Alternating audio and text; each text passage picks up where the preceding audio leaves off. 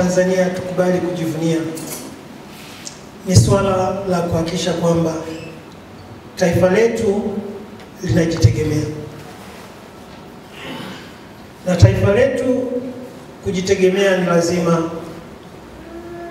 kila mmoja wetu afanye kazi kwa bidii na atumie talanta yake aliyopewa na Mwenyezi Mungu ili kusaidia taifa letu liende mbele.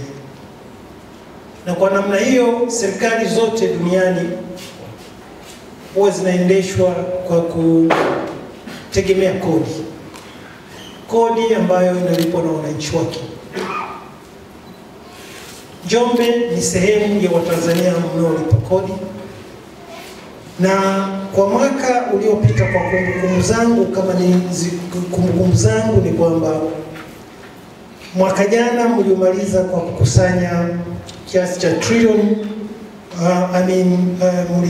mlikuwa na ongezeko la, mlichangia kwenye makusanyo ya trilioni 22.28 kwa mwaka jana kwa nchi nzima, na ninyi mna portion yenu wana Njombe ambayo mlichangia kwenye hili pato kubwa au pato la ujumla la taifa, na lilikuwa ni ongezeko la trilioni karibu trilioni 4.13 kutoka mapato ya mwaka wa fedha 2020-2021.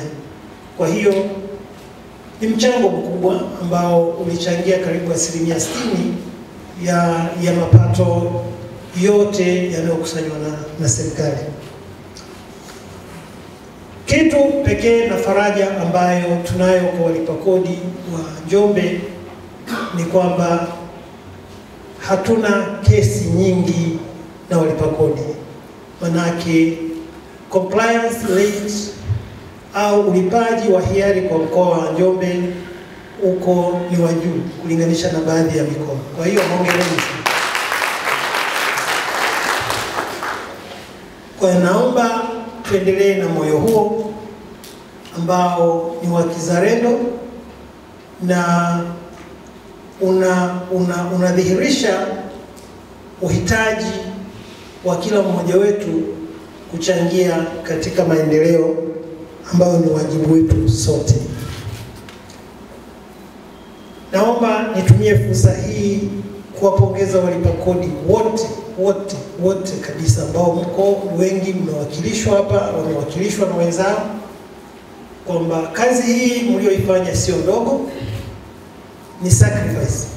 You have sacrificed to contribute to your nation, na maendeleo ambayo tunayoona Njombe leo mna mchango mkubwa, lakini sio Njombe tu na mikoa mingine ya taifa letu. Tulikuwa na shida mbalimbali kwenye baadhi ya maeneo. Najua kuna changamoto ambazo wafanyabiashara hapa wanazo, na bahati nzuri sana tumekubaliana na management ya TRA katika mkoa wa Njombe kwamba shida zote na changamoto zote ni lazima tuzitafutie ufumbuzi.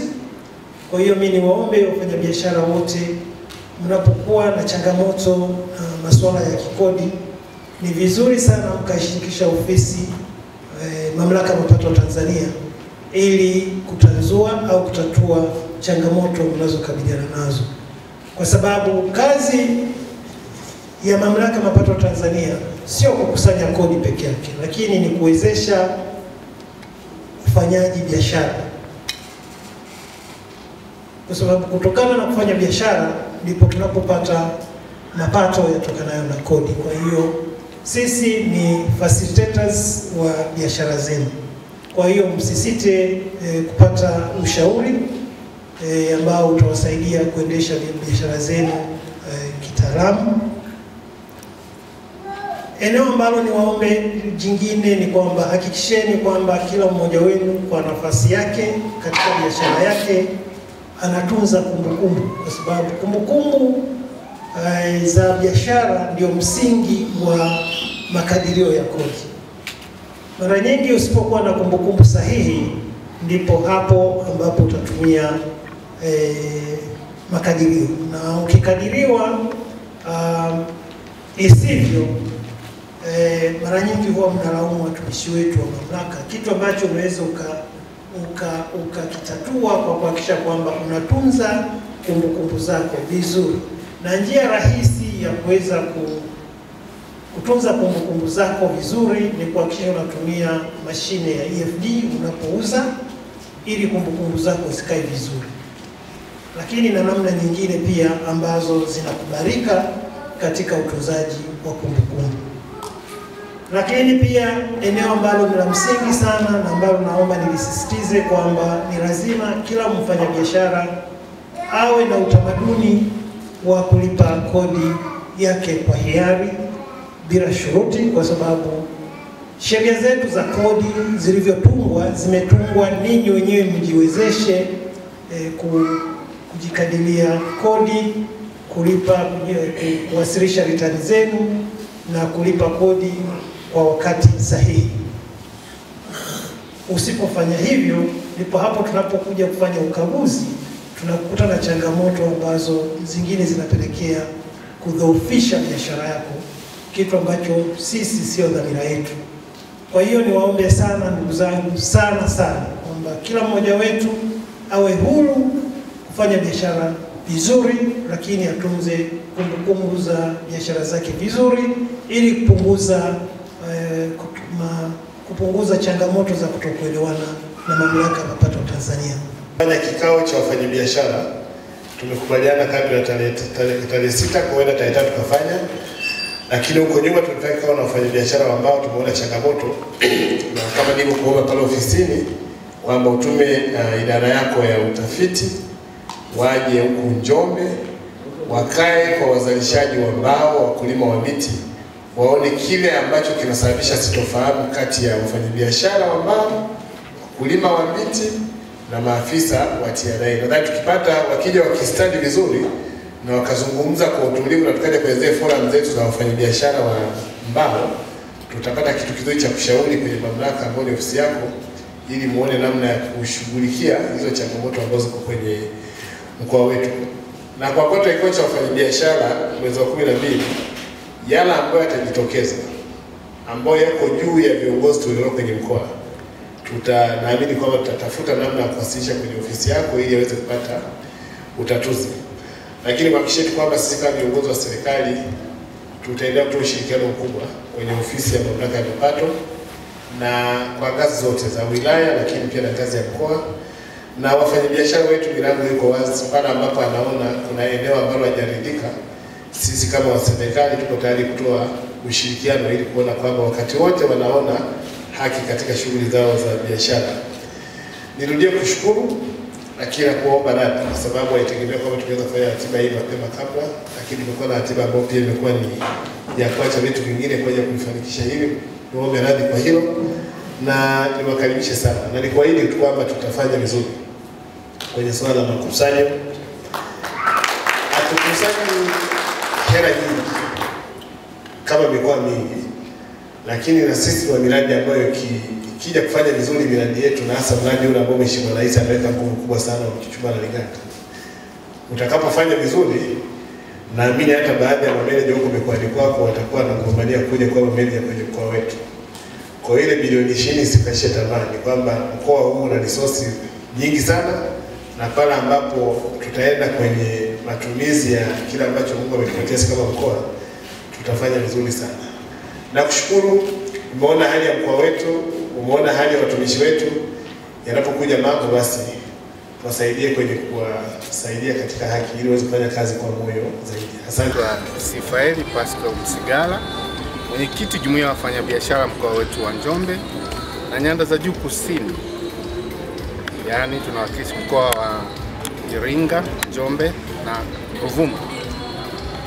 Kwanza nianze kwa kuwashukuru sana wafanyabiashara wa mkoa wetu wa Njombe kwa jinsi ambavyo wamepokea elimu na hata kulipa kodi kwa hiari.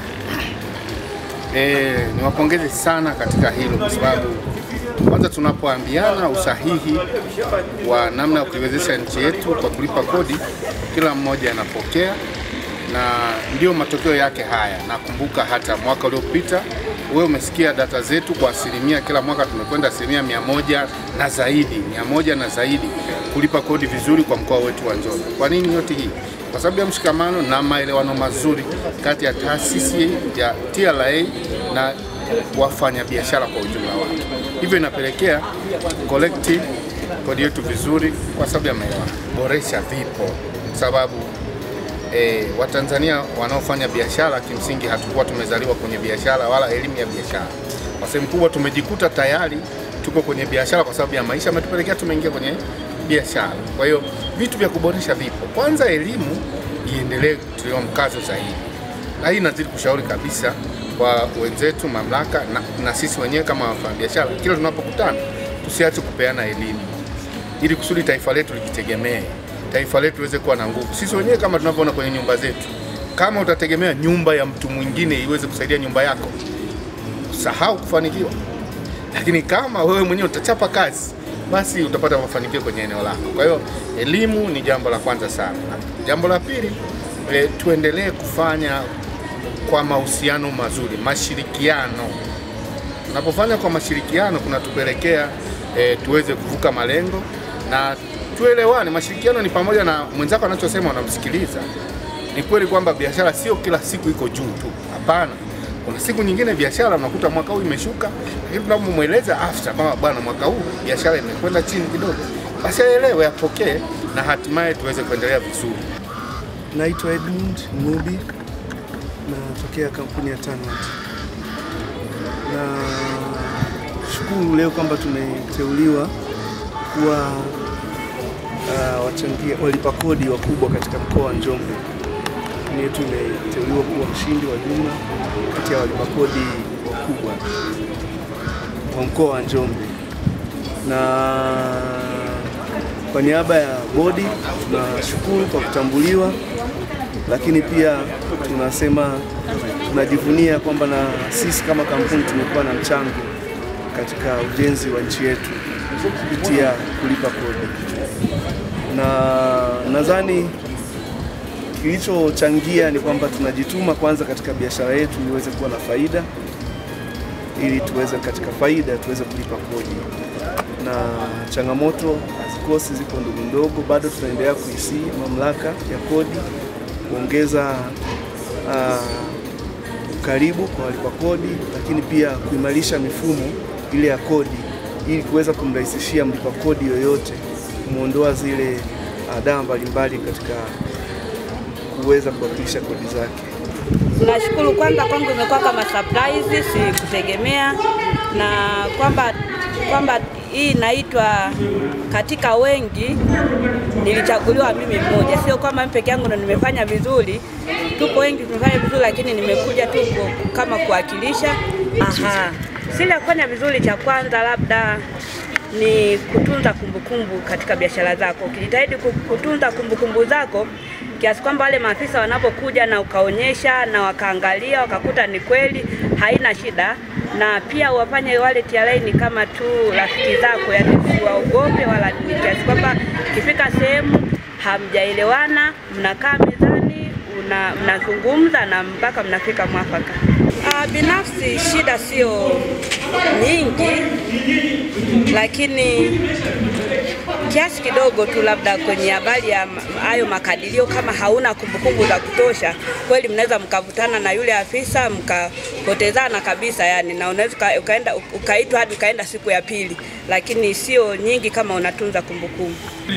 Sisi Watanzania tunapaswa kufahamu kwamba kulipa kodi ni jambo la hiari ambalo tunatakiwa tulifanye kwa hiari, kwa sababu kodi kwanza inaonyesha uzalendo. Mtu unapolipa kodi kulingana na mapato unayopata, huu ni uzalendo. Lakini la pili, ukishalipa kodi kuna shughuli nyingi sana za kujenga nchi yako zinafanyika. Kwa hiyo jambo hili lilofanywa na TRA ni la kuhamasisha wadau wa kulipa kodi kuweza kujua kwamba ni jukumu lao la kimsingi na kuonyesha uzalendo katika nchi yao.